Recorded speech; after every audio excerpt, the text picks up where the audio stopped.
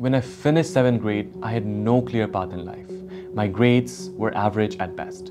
I was failing math and my family was dealing with serious financial challenges. I decided to give it my best and learn coding and data science. Within 8 months, I landed a remote job by passing the typical master's and PhD requirements listed in job descriptions, and while spending only $160 on my education. And I did it while still being in school. In this video, I'll show you the exact steps I took to secure a job and change my life. And I did it as a teenager, so that means you can do it too. Before diving into this field, I was just an average student, not a prodigy, trying to keep up with school. Despite being drawn to machine learning and data science, I struggled with mathematics, a crucial component of these disciplines. During the COVID-19 pandemic, my family faced a severe financial crisis. Desperate to help, I began my journey by watching one-shot programming lectures, like Python in one shot. While these gave me a basic understanding, this approach was flawed. And after 2 months of effort, I had little results to show for it. I was bombarded with roadmaps, tutorials, and videos, leaving me overwhelmed. One source claimed that mastering Python was enough. Another suggested starting with Excel, SQL, and visualization tools, while some even argued that maths was not a necessary part for data science. Consistency was another challenge. I struggled to manage my time and often felt depressed. My relatives mocked my efforts, doubting my potential. But given my family's challenging situation, I was determined to make a difference and turn things around. First, I established a focused mindset and a strict timetable. For me, the key was embracing the hard way, not the smart way. When I tried to do things in an easy way, I ended up in the same race as everyone else. By committing to the hard way, I set myself apart. I firmly believe in following a structured timetable, especially at the start of any journey.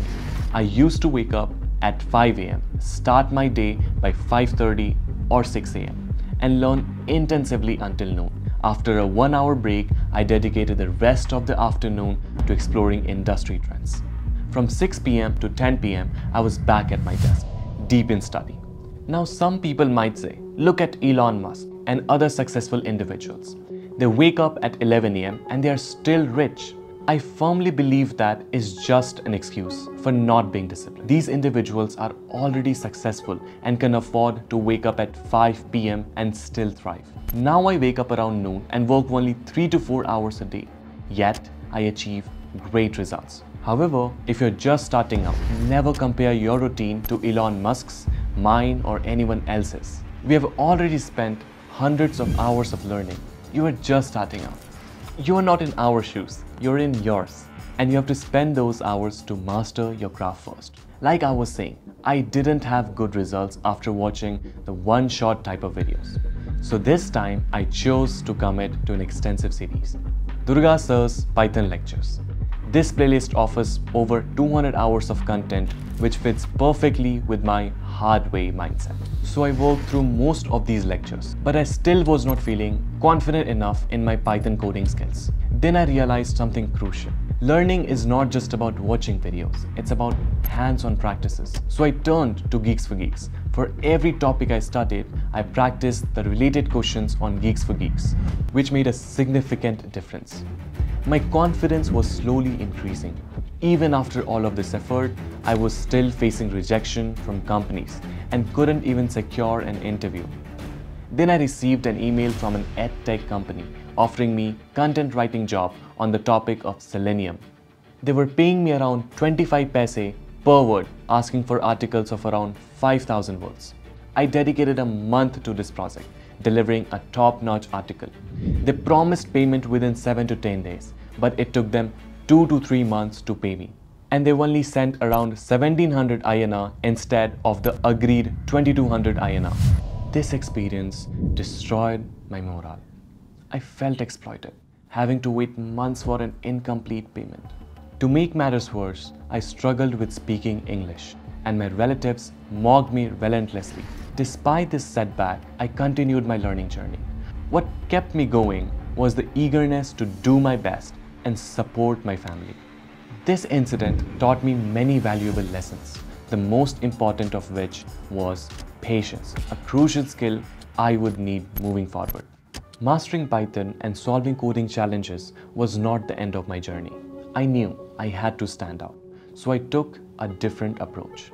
Instead of just focusing on the basics, I delved deeper into design patterns, implementing some of the best principles in my projects. This decision set me apart from the rest. I ventured into the world of machine learning, a journey I have documented in detail in this video. With relentless learning and discipline, I achieved a major milestone, landing my first remote job at a US-based company as a data scientist. But that's not all. The journey took an unexpected turn when the founder of Geeks for Geeks himself invited me for a podcast, recognizing my dedication to learning from their platform. From being a learner on Free Code Camp, I transitioned into becoming one of the popular course creators on their platform, sharing my expertise with others.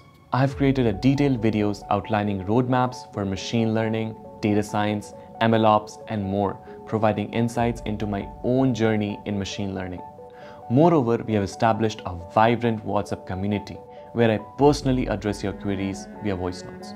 When I was starting out, I didn't have access to the right resources, connections, or the right way to learn and do things. Now I give laptops to as many people as I can. Every few months, I give away laptops to people who show potential. Networking played a crucial role in my journey. I was on a Discord group and eventually a member invited to live with him in Bangalore for a few days. He was well connected and helped me meet many influential people, including Ishan Sharma, with whom my podcast went viral. I also published a course on Free Code Camp, which got over 1 million views. I used to email and message people on LinkedIn, expanding my network and opportunities. I hope my story inspires you to take charge of your journey. Remember, consistency and determination are key. If I can do it, so can you.